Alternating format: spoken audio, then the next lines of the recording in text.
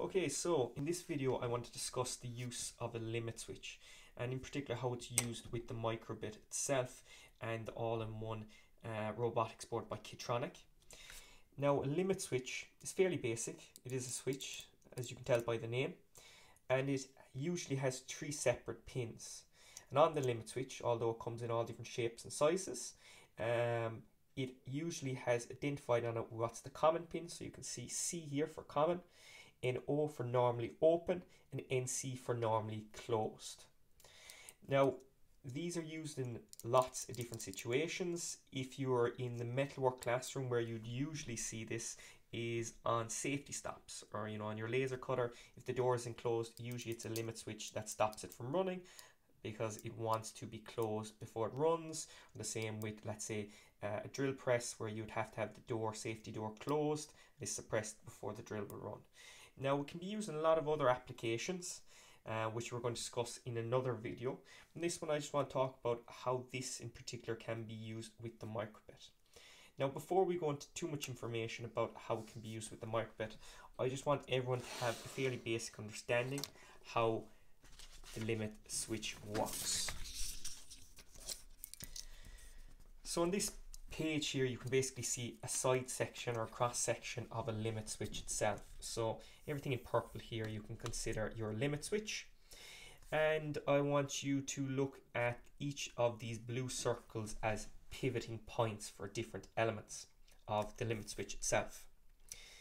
Now, in this diagram, this limit switch on the lever here, so this lever here is represented by this line above here, is in the open position. So it's not suppressed down, it's open. And when it's in that position, basically your common is attached to your normally closed part of your limit switch. Now, if this was suppressed, this lever here would actually close down, moving this one down, and it would be going to your normally open. Now, if we look at it in the context of this circuit itself, you can see we have a battery, so a power source of some kind. We have our plus going up to our limit switch, and then we have our minus going to two separate bulbs, one green and one red. Now, in this situation, when the lever is not being pressed, you can see that it travels all the ways around and comes out normally closed and goes through the green light, turning it on, and back to the battery. Okay, and our red light is not on. Now, if we were to press the switch down, what would happen? So if we were to press the switch, our common now would be joining up to our normally open, and our red light would go on. Okay, so that's basically how our limit switch works. It has our two different positions, and depending on the position it is in, the different pin it comes out, normally closed or normally open.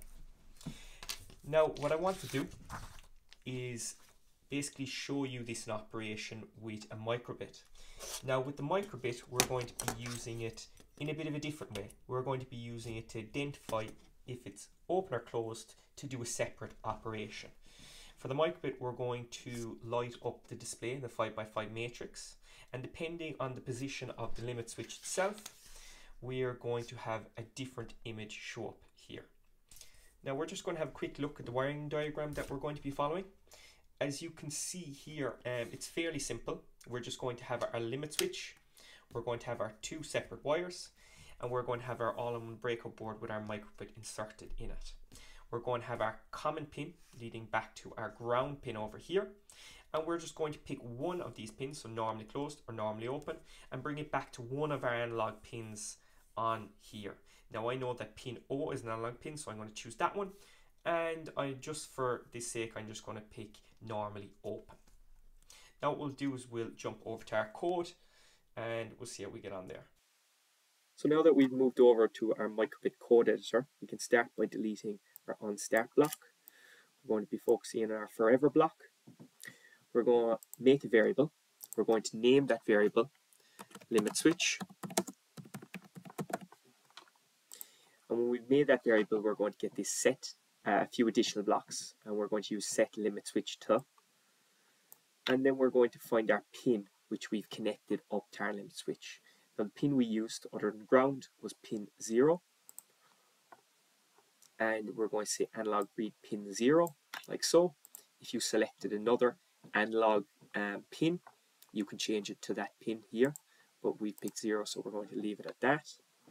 Then what we want to do is we want to use our logic so that we can use our limit switch. We're going to change this true block here by going back into logic again and getting a comparison block and dropping that in. Getting our variables again and dropping in limit switch. So if limit switch is equal to 0, then something will happen. Now the limit switch should only be equal to 0, so basically what's coming back from it, if it is pressed. Okay, so if we've pressed down, that's the way we've it wired. So what I'm going to say is I'm going to say that for us to know that, we are going to say that the LEDs show an X. Now, if this is not true, we want something else to happen. So I'm just going to press this plus, and it's going to say else. And we are going to duplicate this box, and we're going to put it in below here. And what we're going to do is we're going to show a square on our 5x5 matrix if the switch is not being pressed down. So if it's not equal to 0, which if it's not being pressed, it won't be equal to 0. So let's test this out. Okay, so once you have the code uploaded to your microbit, what you can do is ensure the power is turned on. If you're having any problems, just ensure that your connectors are connected up properly.